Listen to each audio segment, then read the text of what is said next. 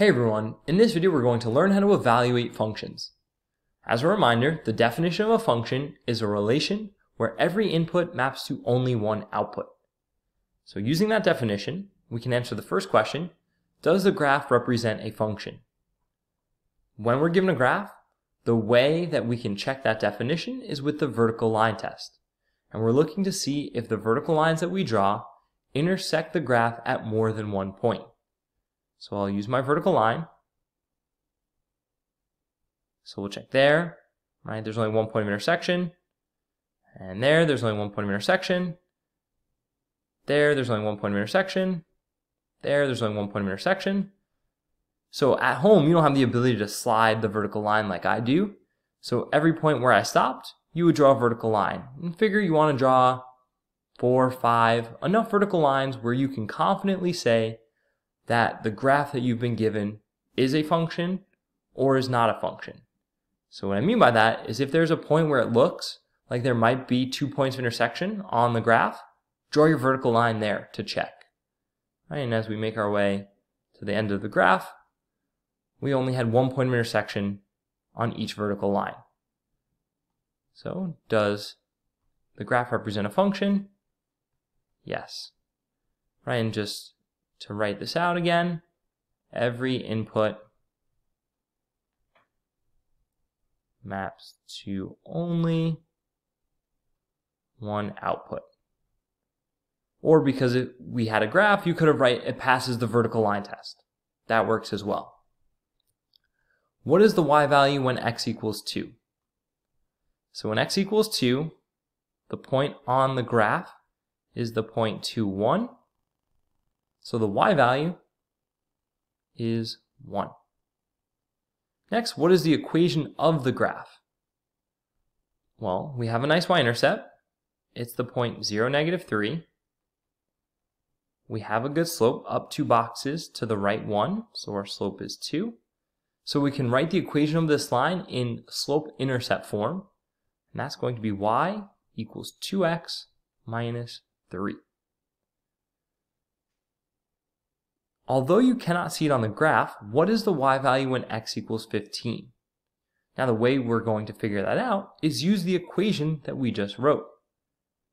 And we're going to substitute in 15 for x. And we can evaluate y equals 30 minus 3. So y equals 27. Right, so to evaluate the y value when x equals 15, we plugged it into our equation. That concept is what we're going to base evaluating functions off of.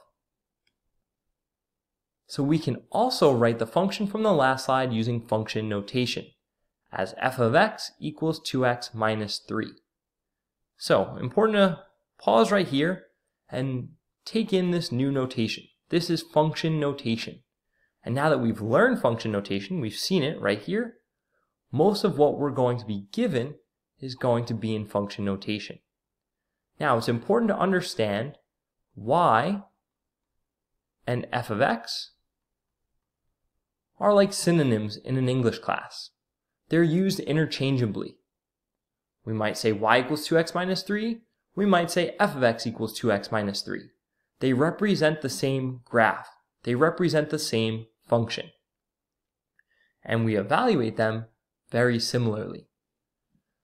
So just in general, a function works like a machine. We've used this analogy before. X is the input. It's what's going into the machine. F of x is the output, or our y value, right? A function has a graph. It's a set of points. A point is x comma y. So if x is the input, the output's y. And we're just using different notation to represent that output. That notation is f of x. And you'll notice in parentheses, pronounce f of x. This is not f times x, f of x. And what you're thinking of, or what you want to be thinking of, it's the output for the input of x. Okay, f of x is the output for the input of x. So another way to ask the last question from the previous slide is evaluate f of 15. So we have f of x equals 2x minus 3. So now we're going to have f of 15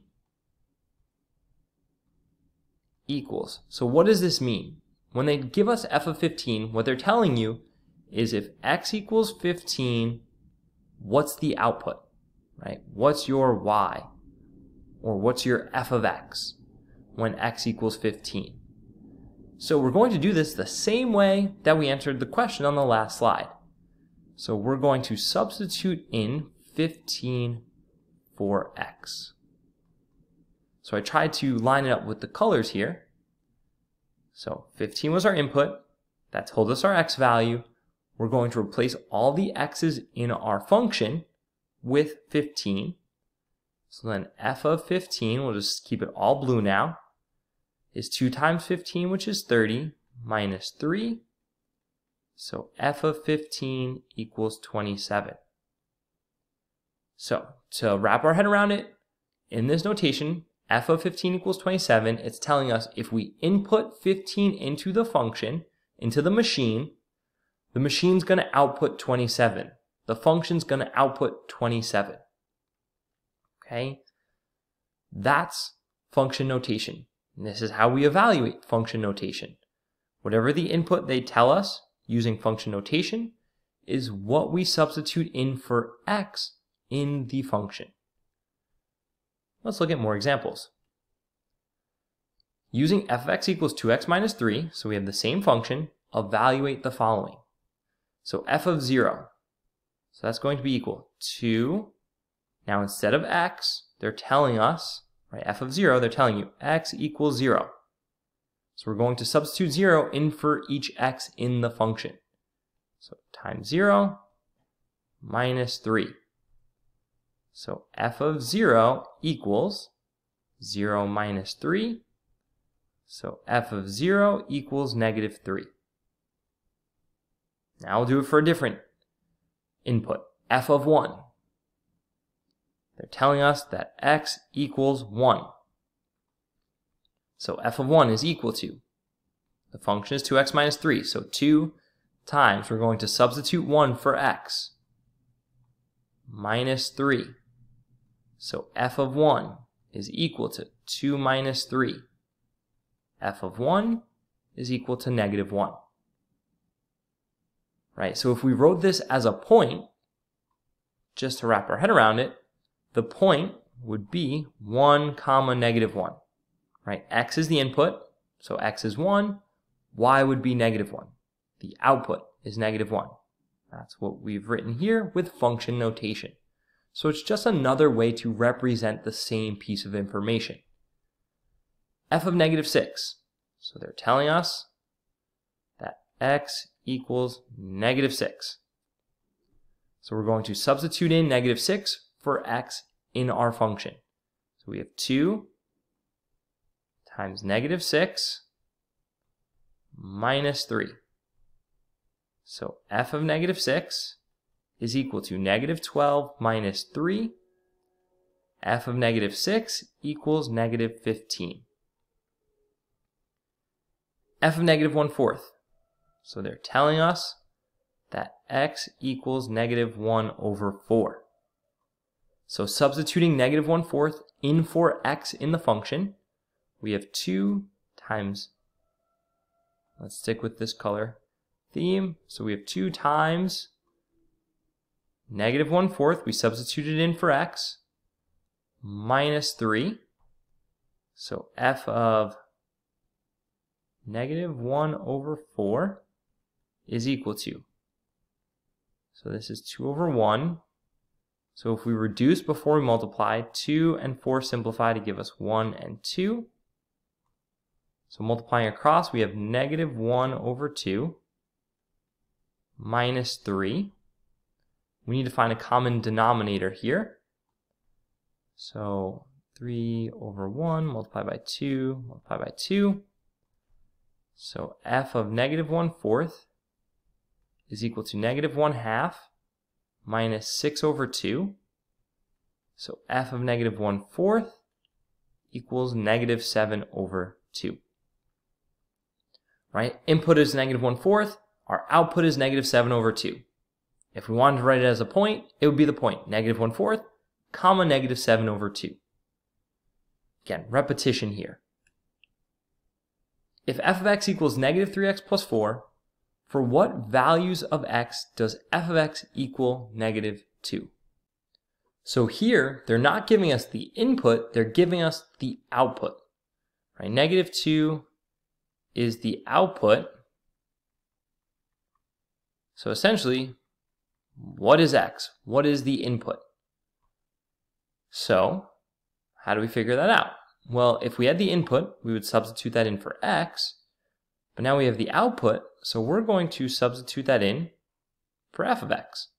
So what we're going to get negative 2 equals negative 3x plus 4. And we have to work our way backwards to solve for x, to solve for our input. So we can do that by subtracting 4 on both sides. We would have negative 6 equals negative 3x. Divide both sides by negative 3. And we get 2 equals x. And to check ourselves, we can evaluate. Is f of 2, so that's negative 3. We're going to substitute in 2 for x. So 2 plus 4. Let's fix that. It looks too choppy. So we have times 2 plus 4. So f of 2 is negative 6 plus 4. F of 2 is negative 2. So it checks out. Okay, so this is just reversing the information we've been given. In this example, they gave us the output. We have to find the input. Our next example, using f of x equals x squared minus 1, evaluate the following. F of 0. So they're telling us that x equals 0. So we're going to substitute 0 in for x. So 0, and then we have squared minus 1. So f of 0 is equal to 0 squared, which is 0, minus 1. F of 0 equals negative 1. In our next example, they're going to tell us that x equals 4, right? F of 4. X equals 4, that's our input. So we have equals, so we're going to have 4 substituted in for x, squared minus 1. So f of 4 is equal to 4 squared, which is 16, minus 1. F of 4 is equal to 15. So we input 4, output 15. Again, just to connect it back, if we want to write this as a point, it would be the point 4, comma 15. 4 is our input, 15 is our output. F of negative 10. So they're telling us that x equals negative 10. That's our input. So that's equal to negative 10 substituted in for x, squared minus 1. This is also a good reminder. When we're inputting our x value, put it in parentheses. In case it's negative, we don't mess up our signs. So we have f of negative 10. Negative 10 quantity squared is positive 100 minus 1. So f of negative 10 equals 99. Input negative 10, output 99. F of 2/3. So x equals 2/3. So f of 2/3 equals, we're going to substitute in 2/3 for x, and then squared minus 1. So f of 2/3 is equal to, so 2 squared is 4, 3 squared is 9, so 4 over 9 minus 1. So we need a common denominator. So I'll make that 1 over 1. Multiply both the numerator and denominator by 9. So f of 2/3 equals 4/9 minus 9 over 9. So f of 2/3 equals -5 over 9. Input 2/3, output -5 over 9. If f of x equals x squared minus 1, so our same function, for what values of x does f of x equal 24? So again, they're now telling us the output. So what is the input? What do we have to input to output 24? So we're going to substitute in 24 for f of x for our output. So 24 equals x squared minus 1. So we can add 1 to both sides. So 25 equals x squared. So we can take the square root of both sides. And if we do that, we need to put a plus or minus, because we can square a positive or a negative number and still get a positive output. So we're going to have plus or minus 5 equals x.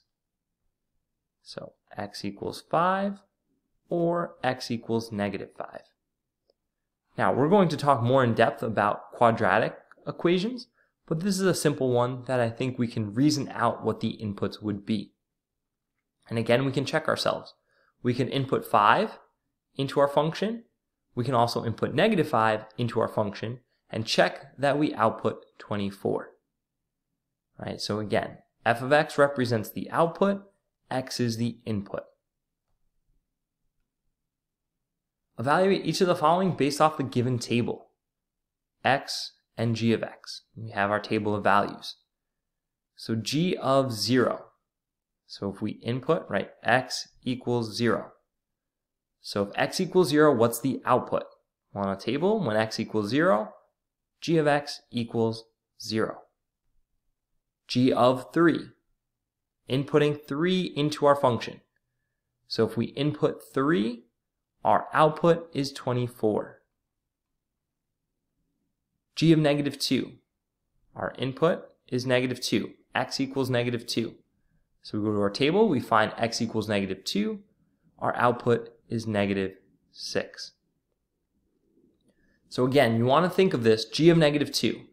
It's the output of our function when our input is -2. That's what this notation is trying to tell us. And write that out if it helps. Right? What is the output when the input is -2?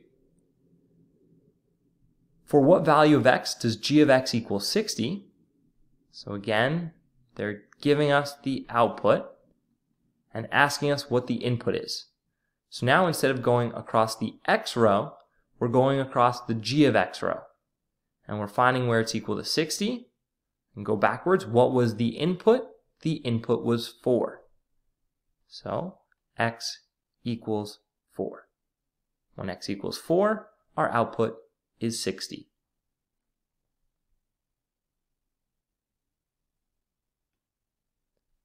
Evaluate each of the following based off the graph. So here we have the graph of h of x. So first, h of -3. So our x value is -3. What's the output? So we'll go to -3 on the x-axis, go up to our graph. There's our point. So the point is -3, 2.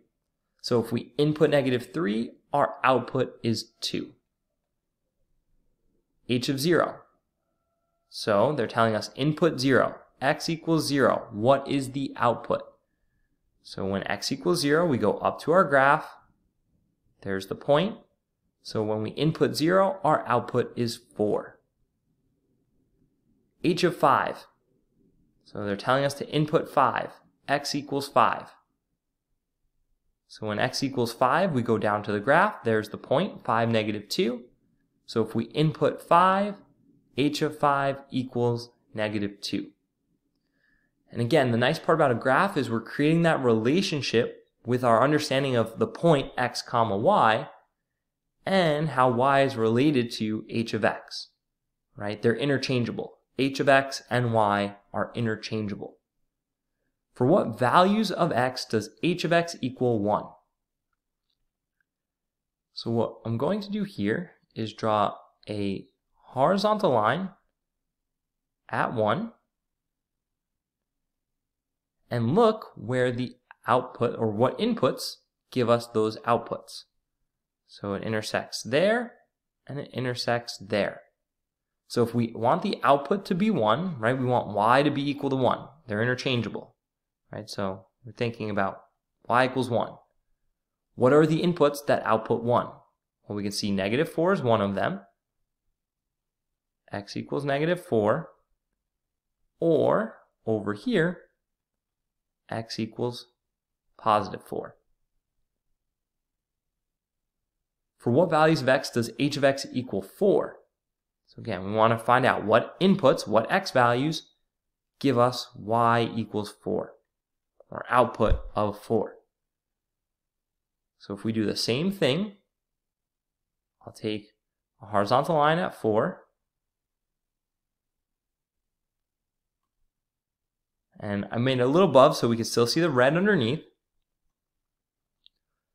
So where is that? Well, that's from, I'll use purple now, that's from this point all the way to that point. Now, we can't possibly list all those x values out. There are infinitely many x values from x equals -1 to x equals 3. So we can write it in two ways. We could write it as an inequality to represent all those x values, or we could write it in interval notation. So let's do both.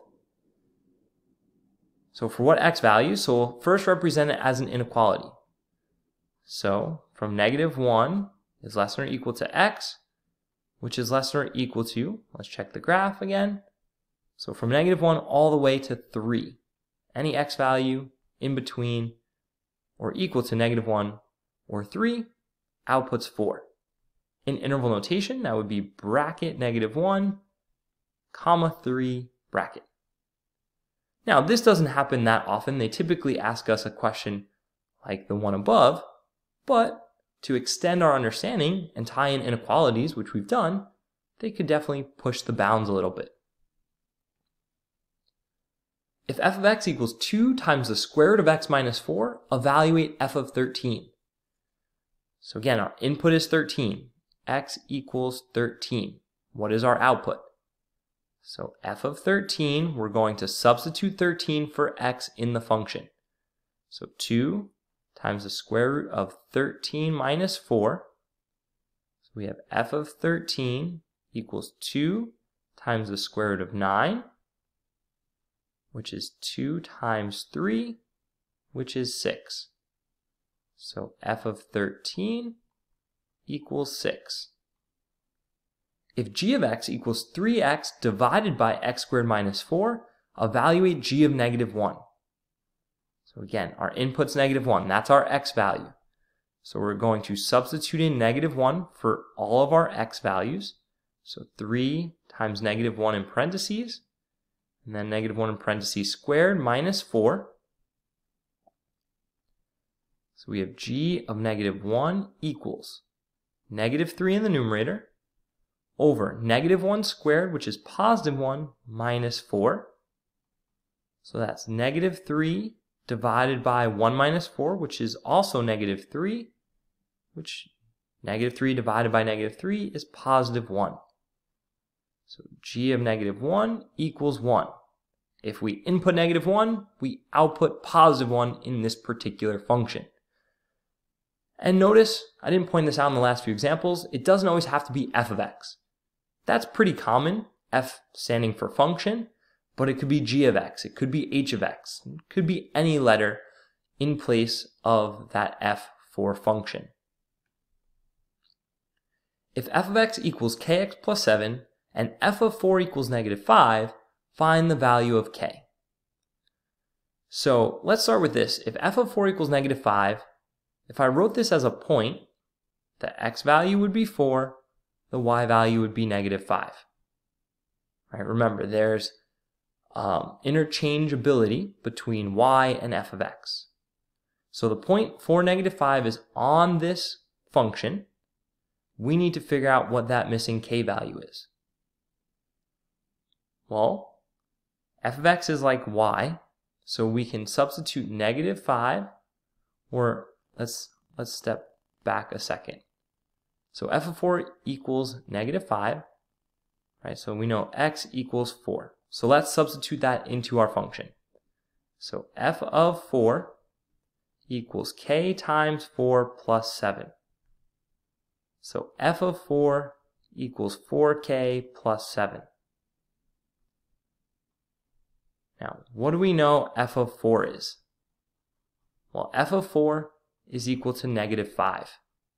So we can substitute in -5 in place of our function, and that equals 4k plus 7. So we can subtract 7 from both sides. So -12 equals 4k. Divide both sides by 4. -3 equals k. Now, if you had trouble understanding what I did here, think of it this way. And we'll use the fact that we can write f of 4 equals -5 as the point 4, -5. As I said earlier, y and f of x are interchangeable. So I could rewrite this function as y equals kx plus 7.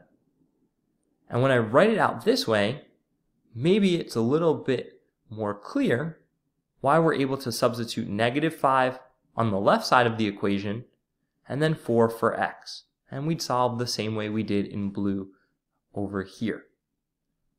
Okay, so function notation is new. It's different. Okay, a couple things. Make sure we're pronouncing it correctly. F of x, g of x. Understand that now y and f of x, or g of x, are interchangeable. Okay, we're looking for that input-output relationship, which we're more familiar with as the x comma y relationship. And then when evaluating a function, whatever that input is, f of 4, that's telling you x equals 4. So we're going to substitute 4 in for each x in the function, and then we evaluate. Make sure your negative signs, your addition, all of that is correct. So the only way to get better at this is to do more examples and practice.